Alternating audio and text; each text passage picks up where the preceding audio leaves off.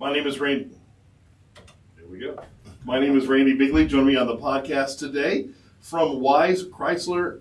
Chrysler. I'll let you do the whole thing. Wise Chrysler Dodge Jeep Ram.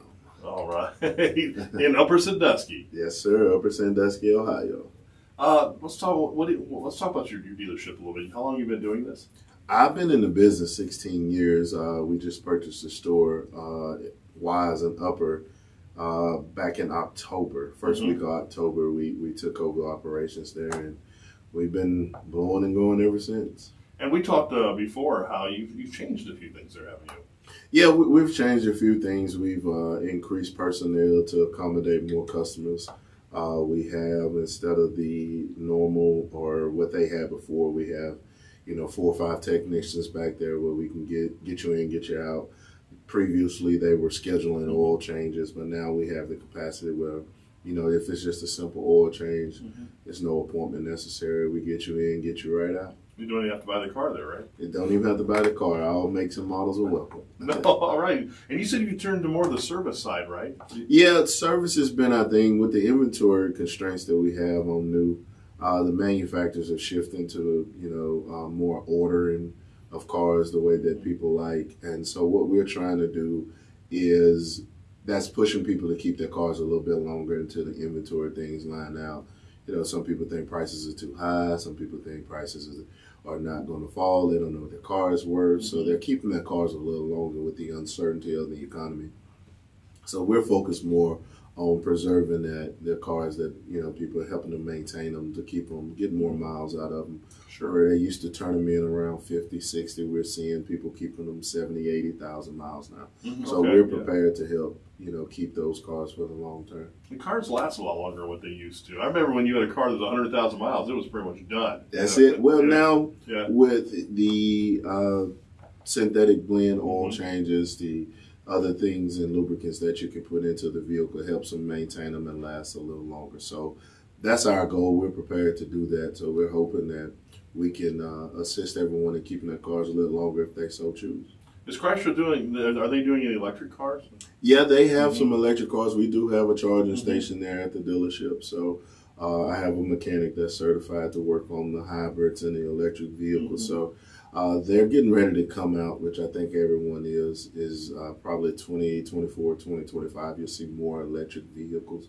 And so I know the uncertainty with how that's going to work, the investment that you have to do for the home charging station.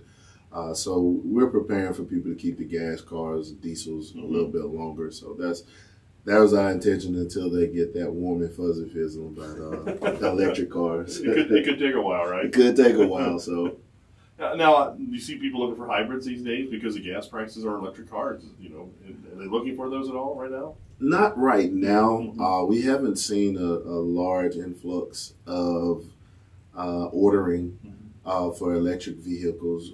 We do have some ability to order the electric Jeeps, which people get a $7,500 tax incentive for the following year. So it's a lot of advantages to ordering it, but it's also some time and waiting in there. You pay a little bit more for the vehicle, but there are some incentives. Like I said, the tax savings that the federal government gives on your tax return for going to a fully electric vehicle. Really? Okay. So they're giving some breaks out there. Yeah, they're giving some tax incentives, but you have to justify that incentive as, do I want the break on the taxes? Is it worth paying this much for a vehicle? The uncertainty of the maintenance and all that. So we're prepared to accommodate if they do so choose to order an electric vehicle. Yeah, because we're really in the early stages of electric cars, aren't we? Exactly. We haven't went full-blown Tesla yet. Yeah, we haven't. Maybe like in 2025 or something, right? By then we'll probably be flying cars. So. Has the gas prices affected you guys much at all over there? Not really. I think the way that these gas prices are increasing on a daily, we have seen some people come in and trade out of the bigger SUVs to get a smaller, more compact, fuel-efficient car. But the incremental, I think it's the incremental stages that the gas prices are doing. I mean, they are high, don't get me wrong, but I think it was incremental as to how they got this high. It wasn't like a wake up in the morning and it's $2 more a gallon. Right. So I think a lot of people have eased into the situation.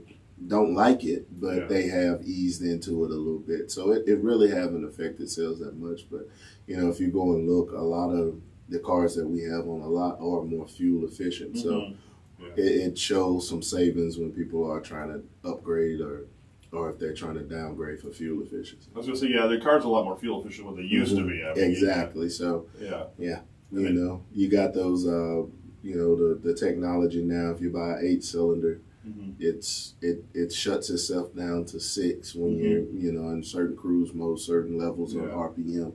So with that technology that we have in like the trucks and the Wagoneers and the Jeeps, it's still expensive to fill it up, but it's not as expensive to drive, if that makes any sense. My car does it where you stop and it shuts off. Yeah, and those that technology is actually not as bad as like when 2008 came and all those Tahoes and Expeditions were getting, you know, getting turned in because there was nothing you could do with it. It was, you know, you were getting 12, 13 miles to the gallon, and it was costing you $200 to fill up. And now it still costs you $200 a year, but you're getting, you know, 16, 17 miles to the gallon. So it's lasting a little longer. Best thing I ever did was get a newer car with more fuel efficient. That's it. That's what we encourage everyone to do is if you're not going to go electric, the best thing to do is upgrade to more fuel efficient cars that has the technology to preserve your gas mileage. Sure.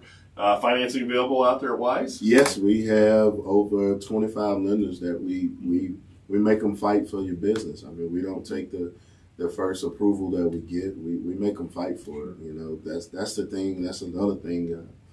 As gas prices go up, you know, now's the time to relook at some of your interest rates. You know, if some people had 8%, they may qualify for 6%. And it's an opportunity to get more car at less money. So the upgrade right now is that you have an advantage with the interest rates the way they are now. They are going up a little bit, so we, you know, strongly encourage everyone to take advantage of it because eventually they're going to get back to where they were higher. But right now we have several customers that are, you know, didn't get leather or sunroof that are now getting both, and note is still being reduced by $25 a month. So they're getting more car, better fuel efficiency, and they're saving money. Anything else you want to add before we go?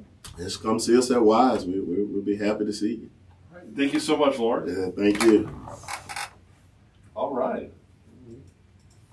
There you go. How's that? Oh, perfect, buddy. Okay. That was perfect.